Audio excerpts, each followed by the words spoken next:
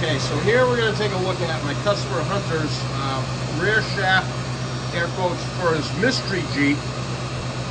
Hunter called me and has this Jeep, and it had a slip yoke eliminator or a tail shaft eliminator kit in it and no drive shaft. So we went through all the numbers and identified it over the phone, and it come out to be 1310 series, needed a CB at the transfer case and 1310 down at the rear axle, and 17 and a half running length, center of that to the center of the joint down at the rear end.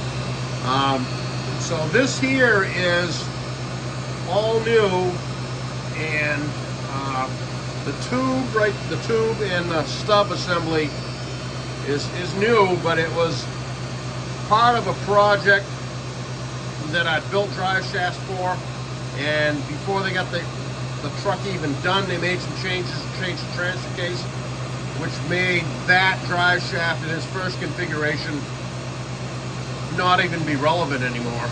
And so I had that tube and stub hanging around, and it's got a new home in the mystery Jeep. So perfect, it's a win and a win.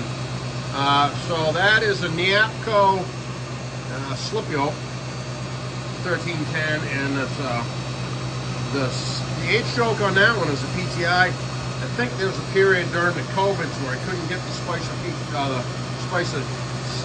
H-yokes, and I had that on the shelf, so that's what I'm going to run. The rest of it, Spicer, ball stud yoke, and the soft centering device, 3 1310 Spicer snap tights, and the rest is, like I said, is Spicer Niapco. 17 and a half inch center. Let's cruise about 2,000. Black her up. This little baby's just about perfect. 0 at the transfer case, 0 at the front axle, or rear axle, I'm sorry. And so next stop for this is we're going to get some paint on it, and we'll get it to Hunter.